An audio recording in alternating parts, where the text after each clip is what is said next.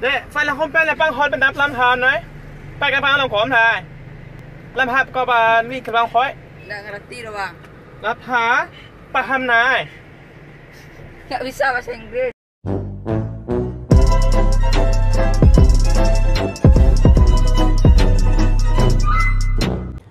Assalamualaikum and hi.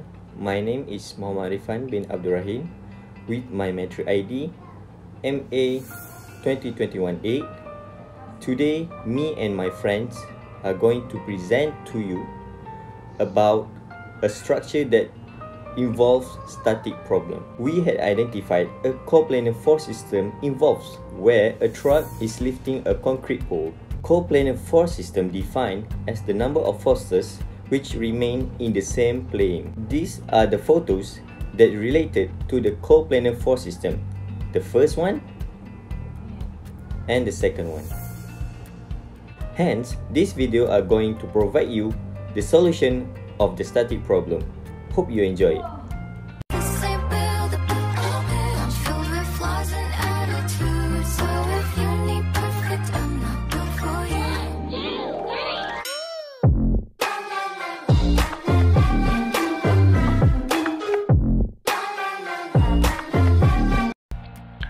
I want to show how to draw a FBD from the structure above. So firstly, we must draw a part C X and part C Y at the point of A.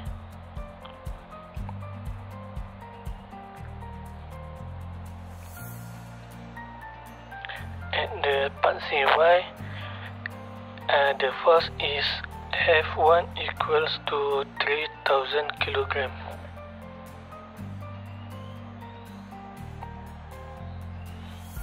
We also draw a force for the point B and point C.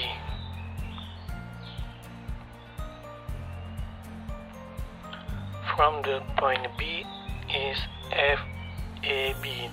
The force is FAB. At the point C, the force is FAC. The degree is theta because we don't know the degree.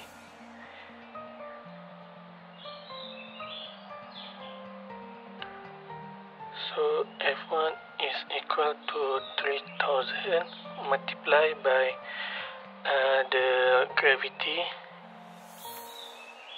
and we get the F1.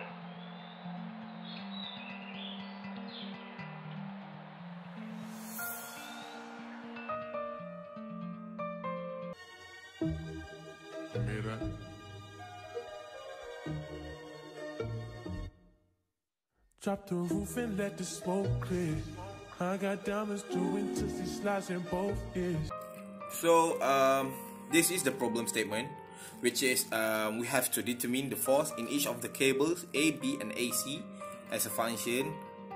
If the maximum tension allowed in each cable is 20 kN, so we have to determine the shortest length of cable A, B and AC that can be used for the lift.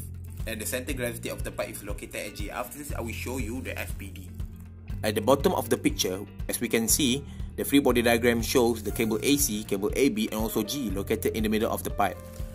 So here is the solution on how to find or determine the cable AC and cable AB.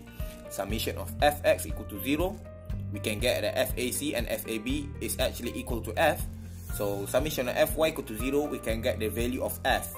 So we continue the solution. Then we can find the shortest or minimum cable lengths of AB and cable AC.